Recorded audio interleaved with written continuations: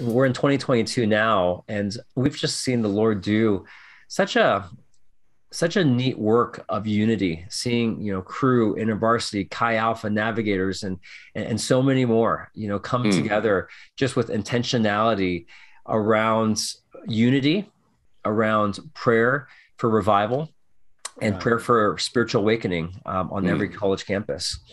And as we gathered together in this past November, I mean, it was so rich getting to come together and hear what God did in previous years, and then to dream again. What could it look like as we set our hearts to saturate prayer, especially for mm. every unengaged campus?